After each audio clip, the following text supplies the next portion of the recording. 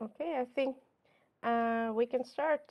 So it's my pleasure to have Irina Smirnova-Pinchukova from MPIA with us. Irina is a PhD student and she's set up to defend in July. Good luck to you.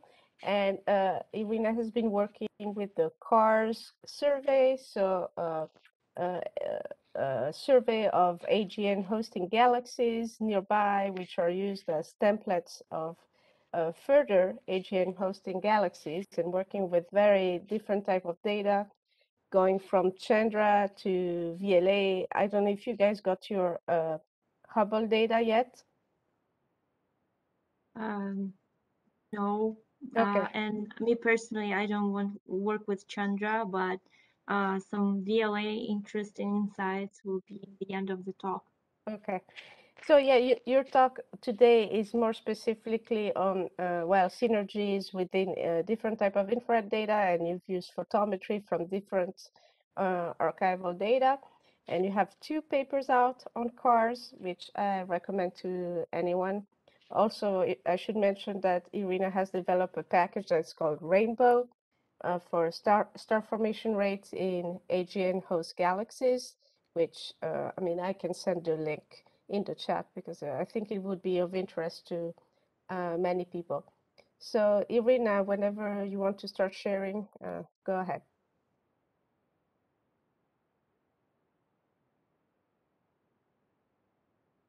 Yes, please let me know that you see my screen and Yeah, that it's a full screen.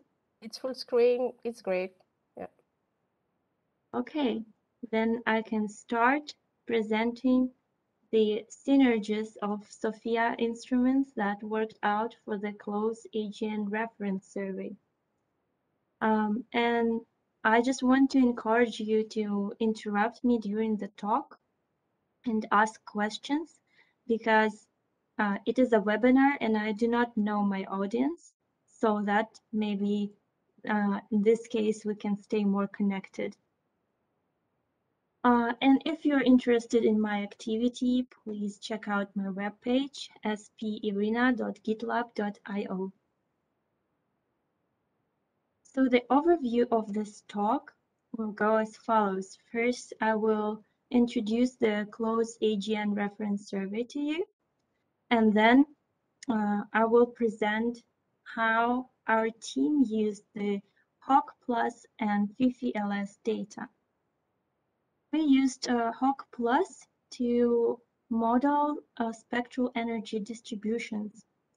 And then the paper is called No Obvious Signatures of AGN Feedback on Star Formation, but Subtle Trends. So I'm going to show you some of those subtle trends. And then I worked more with FIFI-LS data, and I will here focus on the three galaxies. One of them is a specially resolved case. Another one is the C2Axis galaxy. And the third one is work in progress, the galaxy which has VLA data and which is puzzling.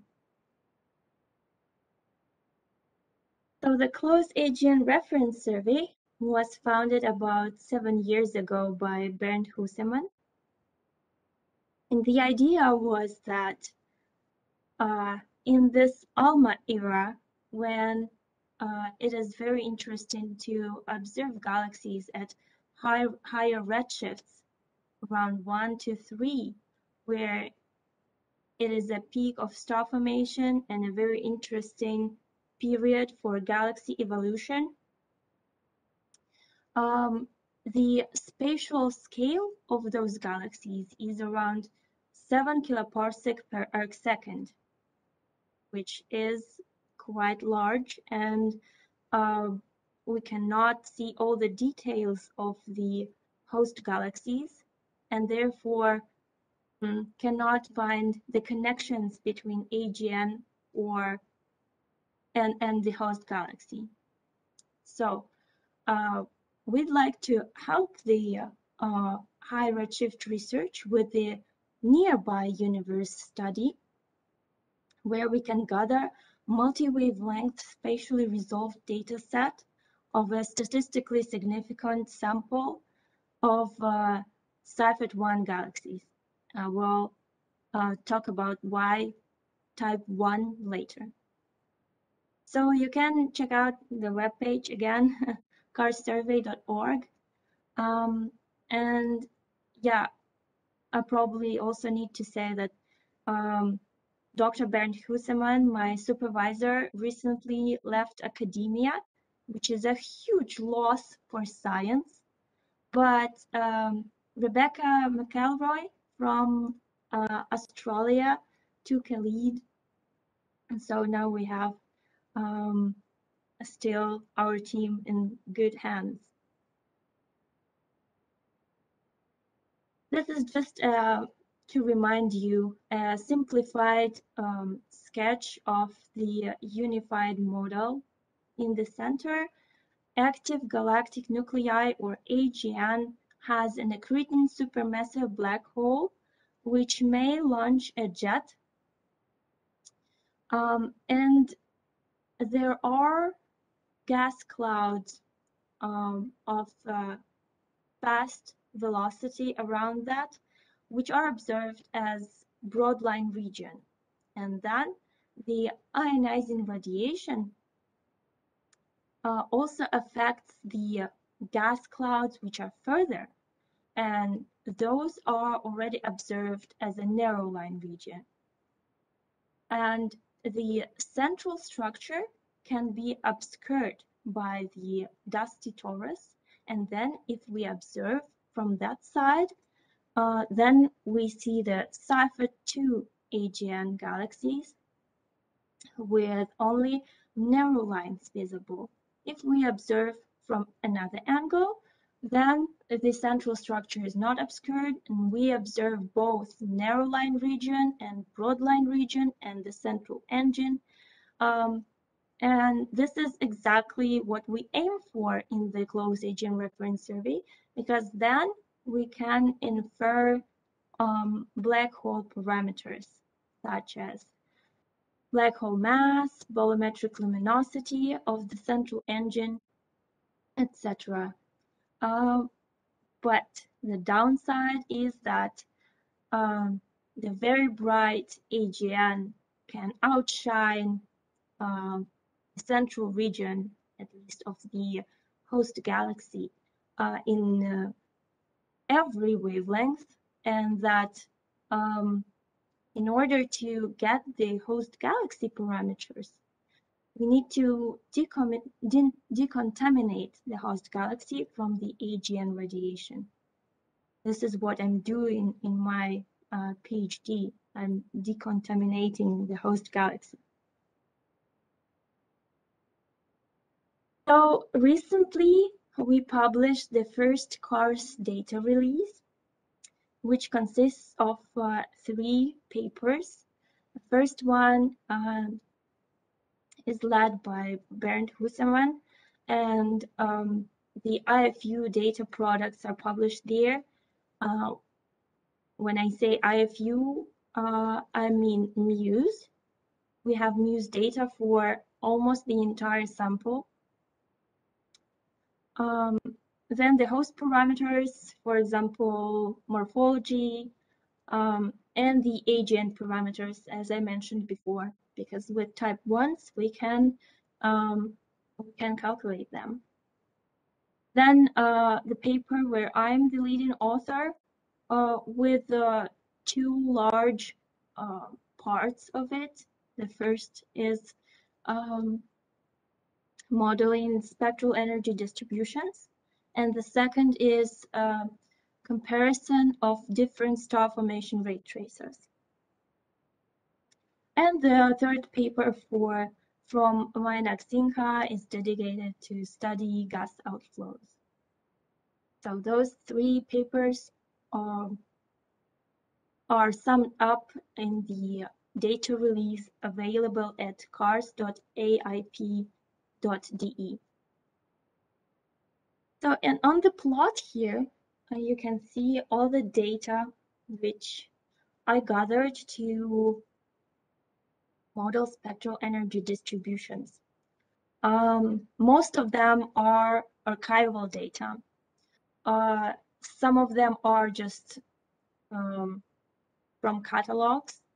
Some of them are from the images where I did the photometry manually. And some of them we observed specifically for the cars objects with those gaps in some wavelength ranges. So we observed 8 galaxies with SOFIA Hawk Plus, and these observations covered the far infrared region of the spectrum.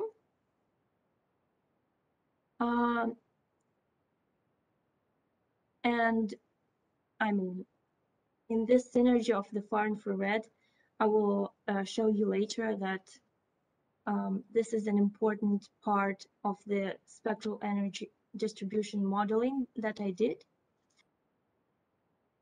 And then also the interesting thing that I want to present about this plot is that in the near infrared, there are 3 sets of data: the 2-mass, then VISTA, and panic data. And yeah, you might be noticing that the heights of those photometric bands differs, and it scales with the year of observation. So 2-mass was observed in around 1998, and then here 2009 and 2017.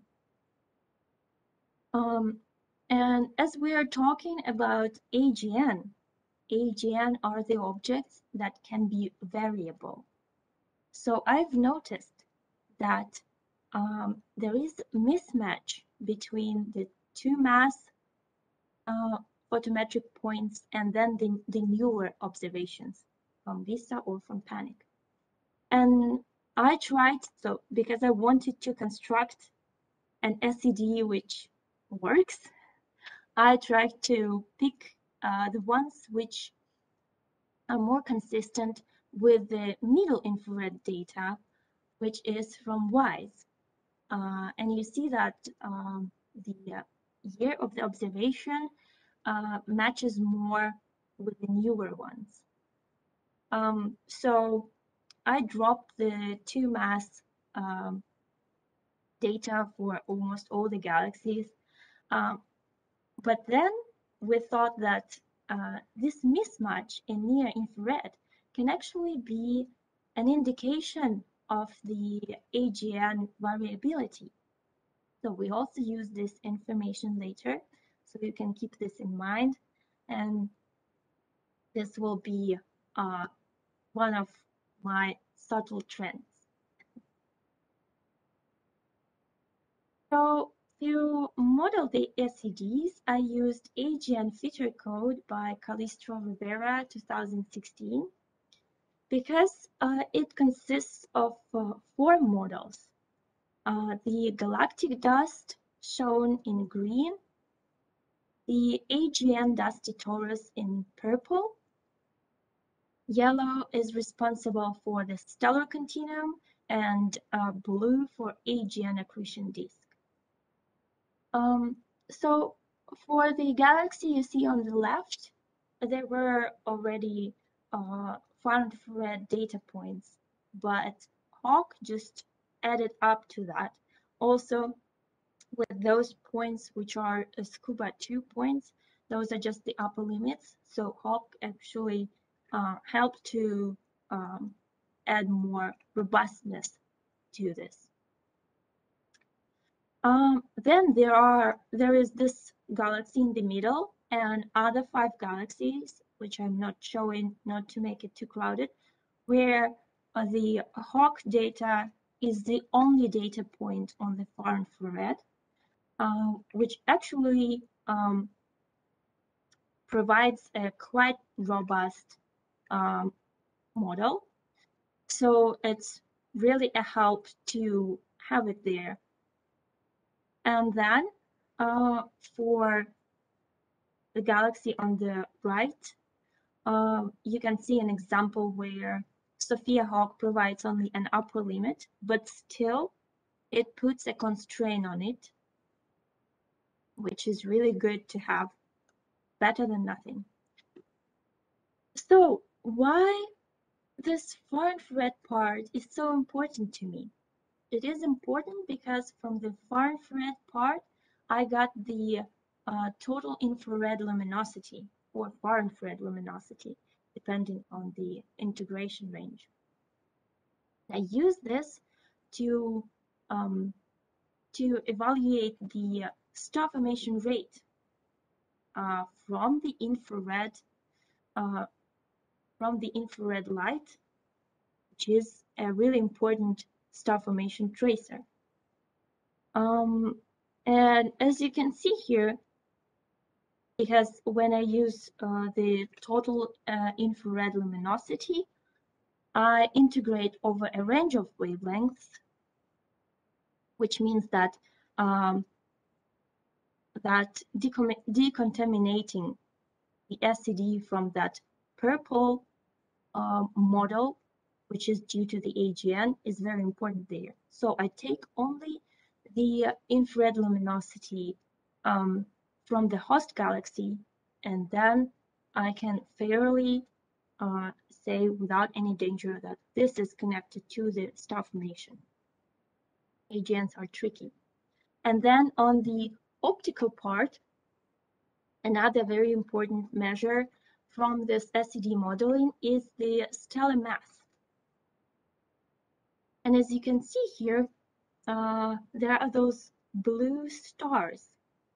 So those are actually from the modification of the AGN feeder code. It is not in the original version that we added this additional constraint on the AGN model because we are modeling the AGN emission in order to subtract AGN from our IFU data and get the image of the host galaxy. And we have those just purely AGN photometric points as a byproduct. So we apply them here to really improve the error of the estimated stellar mass.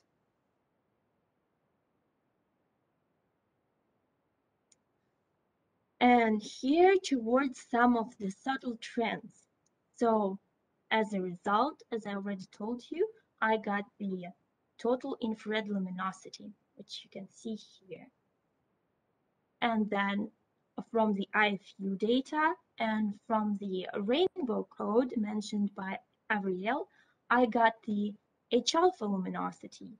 Not just the simple H-alpha luminosity, but H-alpha luminosity which comes from star formation. So there it is really tricky to decontaminate from AGN. Contact me if you are interested in that. But that's optical. So and we also have the CO luminosity, which is also a star formation rate tracers. So here you can see 3 different star formation rate tracers, which I here compare. And as a background comparison sample, I have X cold gas galaxies, which you can see here as black points. And the Cars galaxies are red circles. So if we look at the CO versus H-alpha plot on the right, then the samples are fairly matching. But on the left plot, there is some discrepancy. Cars data is shifted up significantly to 0.2 dex. And the question is whether it is physical and what does that mean? So we think that this shift might be physical because CO and H alpha data match, and here the infrared versus H alpha does not match with the comparison sample that well. Which means that, okay, I also need to mention that different star formation rate tracers trace different timescales. So H alpha is called recent star formation rate tracer because it is connected to the star formation in the past 5 million years, which is for galaxies recent. And infrared traces a bit longer timescales to about 100 million years. So on this plot, we see that the recent star formation rate decreased compared to what we could expect from the fit to the comparison sample. I mean, but those are the AGN galaxies. Maybe they have some physical reasons why the star formation can be decreased, or why star formation could be increased 100 million years ago. I mean, this is a speculation, but there are two ways, right? Rather, maybe the recent star formation rate has decreased, or the star formation rate 100 million years ago was increased and then maybe triggered AGN, and then we observe what we observe. So another point towards that this offset is physical and real is that the comparison sample has some points in this space. So it's not unphysical to have a galaxy lay over here.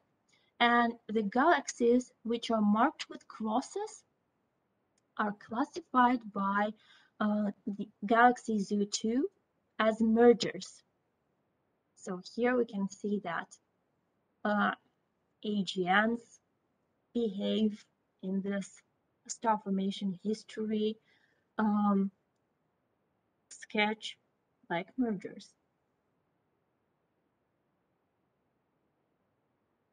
Another plot which helps us to compare star formation rate tracers is this just galaxy by galaxy case with star formation rate indicators, H alpha shown in purple, CO as a black dot, and then the infrared, which is inferred from the SED with the help of Hawk, in red.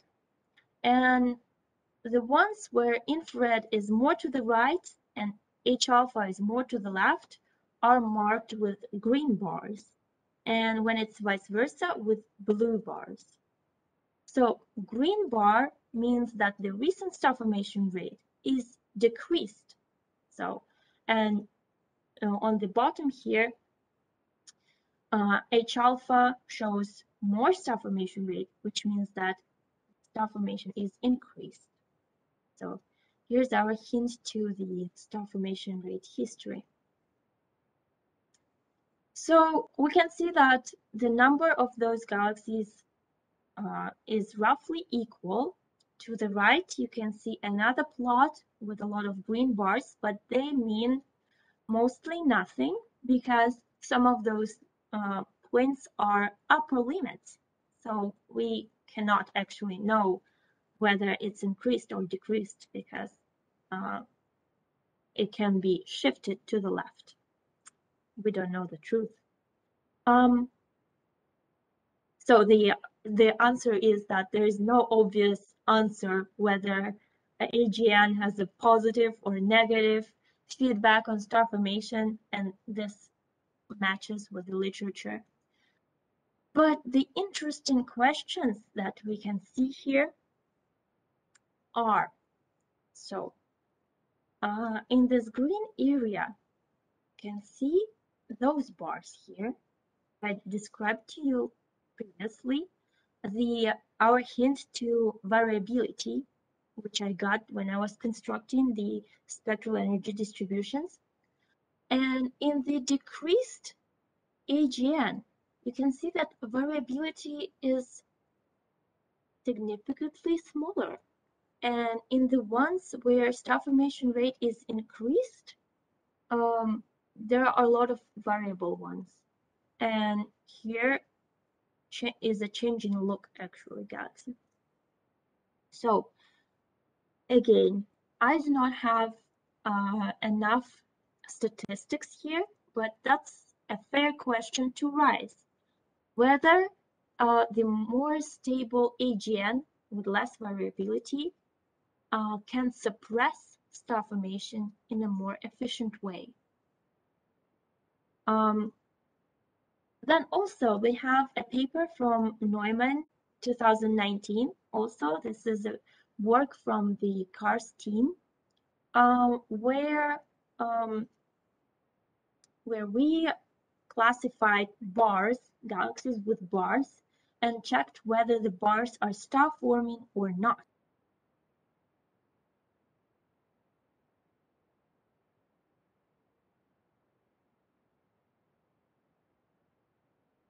Formation. It is strange to me because I naively thought that bars help suppressing star formation. So they help to stop star formation. Why then we see star forming bars there? That's another idea for the future research. Yes, and this is about it on the Hawk Plus part. So now I will switch to the PPLS part. If anyone has any questions so far, feel free to ask. Okay, so then on the PPLS observations, we have initially 5 galaxies with 4 of them following the relation. This is the compilation from the literature from the paper of Herrera Camus 2018, the Shining paper. And here the diamonds represent the high redshift galaxies. So you can see that on the high redshift, the scatter is much larger. And we, as the closed AGN reference server, want to provide a reference for them and help understanding why there is such a scatter and why there are galaxies with such a large C2 over far infrared ratio. So 4 of those galaxies follow the relation filled by the nearby galaxies, but one of them is 10 times brighter than what we expected. And this galaxy was observed by PPLS together with Lars 5 here, published by Pushnik 2020. And here I also helped to analyze this data, and this is a very exceptional galaxy with C2 over far infrared around 9%. Yeah, HE 1353 here has 4.3%. So the question is why, of course, but also the question is why this galaxy is so different from those 4, and what is happening with those 4 galaxies. So I'd like you to also look at this galaxy here, HE 0433. This is a galaxy with a very prominent bar. And it is really great because it is elongated, and we managed to spatially resolve the C2 map with FIFI-LS for this galaxy. This is published in the paper by Gerald Bush, 2018. And what we did is we modeled the FIFI-LS C2 map. Here you can see the Muse contours overplotted with point source, with the prediction of the star formation rate map taken from the H-alpha map. So here you can see H-alpha map, but actually this is H-alpha decontaminated from AGN. So H-alpha connected to star formation. And the combination, the linear combination of those two. FIFI-LS data here is quite noisy, so it required a lot of statistical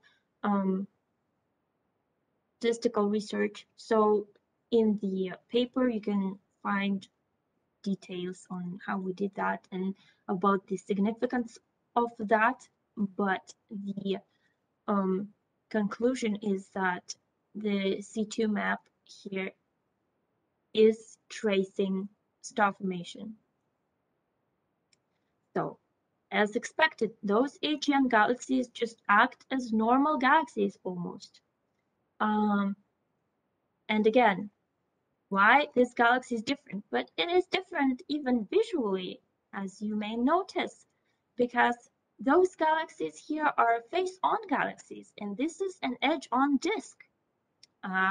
Why is it important? Because as I already showed you the sketch of the unification model, the viewing angle which we observe from matters. And a typical Seyfert 1 galaxy, so here in blue you can see this direction of the ionization cone. So the typical Seyfert 1 galaxy looks like this. It's face on. And the central structure of the dusty torus is aligned with the host galaxy disk. But in the case the C2XS galaxy, it's actually misaligned. So AGN has an opportunity to affect host galaxy in a more efficient way. So we have also a detailed paper on this very galaxy from Huseman 2019. And here I'm showing you just a part of it with ALMA CO120 observations. Here is the map of velocity dispersion, where we can see those hot spots in the center. In blue is the jet, an observation by VLA. And at the edges of this jet, at the ends of it, there are hot spots which show velocity wings. And these are the clear signatures of an outflow. And we also can say that it's a multi-phase outflow because the CO data represent the molecular gas. So it has all phases. And what about the C2 profile here? In the black, this is what we got from FIFI-LS. Here you can see the H1 atmospheric transmission and how I masked the regions of which are not transparent by the atmosphere. And the fit is in green here. So we can see that the C2 line profile is quite wide, but it is narrower than the ionized gas, and it's wider than the molecular gas, which means that the C2 traces that inlay in the multiphase outflow. So our claim here in that paper is that if you see a C2 excess in an AGN host galaxy, this is the signature for a multi-phase outflow. But we needed to check one more thing, because the C2 line is a tricky line, and it originates from neutral gas and from the ionized gas. And the fractions depend on different parameters, and we might not know exactly how it originates. So there was a possibility that the C2 excess comes from the ionized gas of the extended narrow line region. So extended narrow line region is a narrow line region which is spatially really dominating. And this galaxy has this ionizing cone, which really can affect a lot of gas due to this mutual orientation. So it's no wonder that this galaxy has an extended narrow line region. So to check for this possibility, we picked another galaxy from the Close AGN Reference Survey, HE0412 here, with an exceptionally dominant extended narrow line region. Okay, I need to also update you that what you're seeing here are called BPT diagrams, named by the authors of those diagrams. And here I plot the ratios of optical O3 over H beta line versus optical N2 over H alpha line. And then there are those demarcation lines which separate the regions. This red region is dedicated to the AGN ionization, or extended narrow line region, which we put here.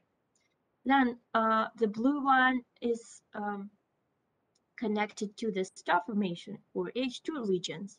There is this questionable mixed situation, which you exactly can handle with a rainbow package, and the low ionization region. So this is the C2 axis galaxy, and this is the galaxy we proposed for, and it was observed, but it's still unpublished data. So if you have any insights to me here, please feel free to contact me. So about this galaxy, the 0412 one, elliptical galaxy, dominant extended narrowline region. It has barely star formation, so the estimations from the recent star formation is only an upper limit, 0.3 stellar masses per year, and low CO content taken from the IRAM observations. And on this C2 over far infrared diagram, it lays exactly like any other normal galaxy. So no C2 axis here, which means that it supports our scenario that in HE1353, the multi-phase outflow is responsible for that, and that C2 axis is a clear signature for outflows. But does that mean that HE0412 on its own is a boring and not exciting at all galaxy? You know the answer is no. Yes, visually it is very different from the others because it's so green, which exactly shows you the ionized gas, the O3 line here, and that it doesn't have any blue, where blue here represents star formation. So the FIFLS data, the C2 and the O3 data shows also a very interesting thing, a bright O3 line. In the previous galaxies, we did observe, because FIFLS observes simultaneously in the red channel and in the blue channel. So In the red channel, we did observe the C2 line, and in the red channel, either O3 or some other lines. And for the other galaxies, it was always non-detection in the blue channel. For these galaxies, we do have O3, and it is very bright. And O3 over C2 ratio is 5.6, which indicates of the origin of those lines, that they're probably connected to AGN ionization. But as far as I checked with the other galaxies from the Shining compilation, 5.6 is quite high. So that's actually a riddle. What else can it tell us about this galaxy? And this very plot is the most intriguing part of my work right now. The VLA continuum maps of 6 gigahertz and 10 gigahertz. What you see in here is an AGN that is located in this red cross. And we know the center of AGN very well, because when you see Seifert 1, it's very bright and you know where the center is. So this blob here with spectral index minus 1.6 indicates for some jet-related activity in the center. But then the question is, what is this neighbor blob with also negative spectral index? So it cannot be star formation, because this galaxy has barely showing us any star formation. And the estimates show that if we convert this emission to star formation, because radio continuum is also a star formation ray tracer, then we see star formation rate is too high. It is not comparable with what we see here for this galaxy from H alpha or infrared. What else could it be? It could be a jet. So a jet which originates in the original Seifert 1, but then why the geometry is such? Why is it banded? There are cases of banded jets, but they require some interaction with interstellar medium, with gas there, right? With something you can interact there.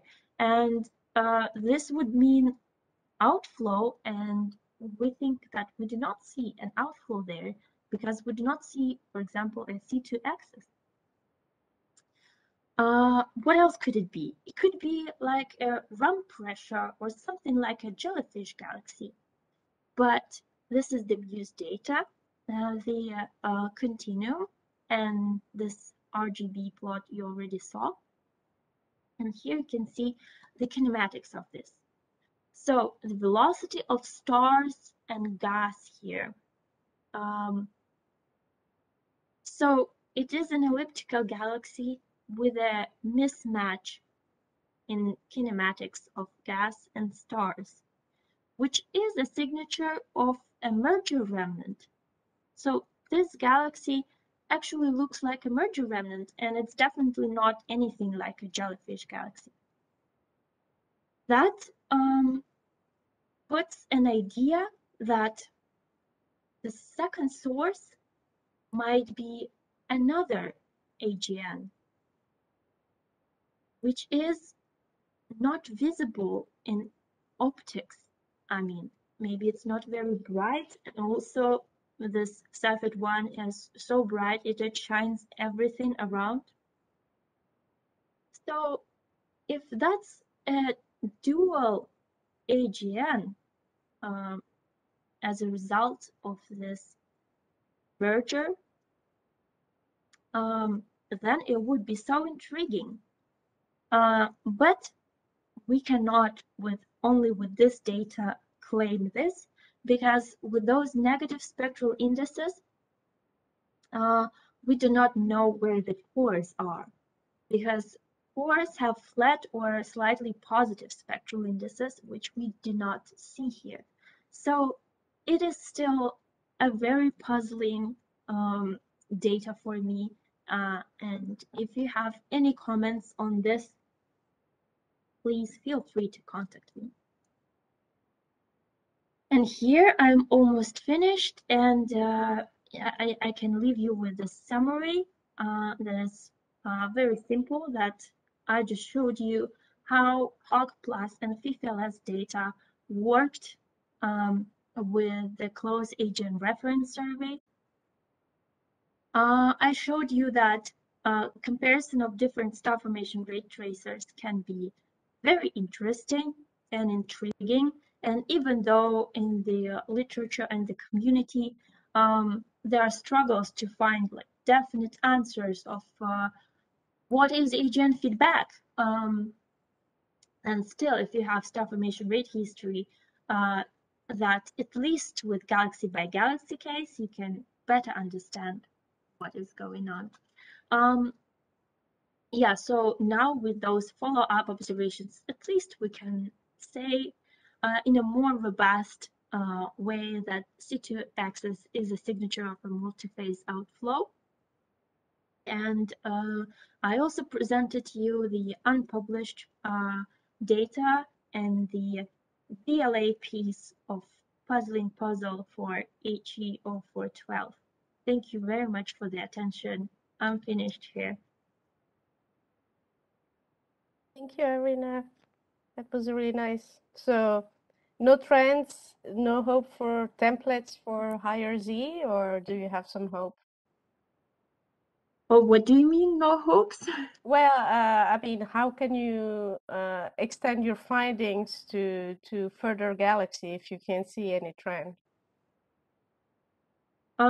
Well, I mean, more statistics. The answer is always so clear. I mean, there are already IFU surveys with, I mean, with much more galaxies. And if we apply better methods to them and work on our AGN contamination, maybe we'll find some more interesting trends. Also, this galaxy HE1353 that I showed you, that it has this peculiar configuration. Actually, the morphological parameter of the observed galaxy in AGN case, the major over minor axis ratio of the disk, can really be a parameter that I mean, that can show you that star formation rate can depend on it, because for AGN, what we observe matters. What ratio of the disk matters.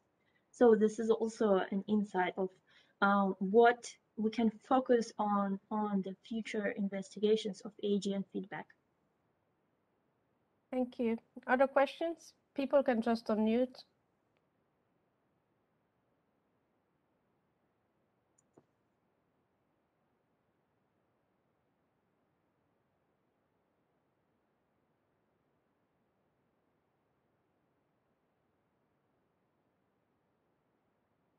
This is Eric Becklin. Is there any connection with the galaxies, the ARP type galaxies that are nearby? I forget all the numbers, but there's one that has 2 or 3 There's nuclei. one obscured where you don't see the center, and one unobscured where you can see how AGN is shining. Yeah, that's type 1. Is there a connection here at all? Between type 1 and type 2? Well, yeah, these are merging galaxies, and it seems like at the end you were talking about a merging galaxy. So anyway, Yes. I haven't worked on it so long that I forget the numbers even. So Yes, I cannot say that I understood the question correctly, but if you're talking specifically about the last galaxy I focused on and the fact that it might be a merger remnant and how it is connected to the fact that it's type 1 AGN, then it's, I don't know, it's a coincidence. Like how we observe galaxies, it can be type 1 and type 2. But I might understood the question not in a correct way, then just feel well, free to repeat. Yeah. Okay. Other comments? Hi, with your last galaxy where you showed the really high O3/C+ ratio, that's something that is seen in a lot of dwarf galaxies as well. Have you compared to those at all? Is there any reason that they would be similar to a low metallicity dwarf? Yeah, I know that this is an indicator of metallicity, but I didn't do that detailed literature search or analysis yet because this is an unpublished thing. We do have in this CARS data release information about metallicities for every galaxy. And this might be interesting to compare it with the dwarfs. So that's an interesting thing to look at. Yes. And also on the BPT, you can see that also on the BPT. Go back to that. On the BPT, I have this long tail to the left. So the more to the left, the more metal poor the gas is. So we can see that compared to the 1353, this is a lower metallicity galaxy. Yes. Thank you for having me today.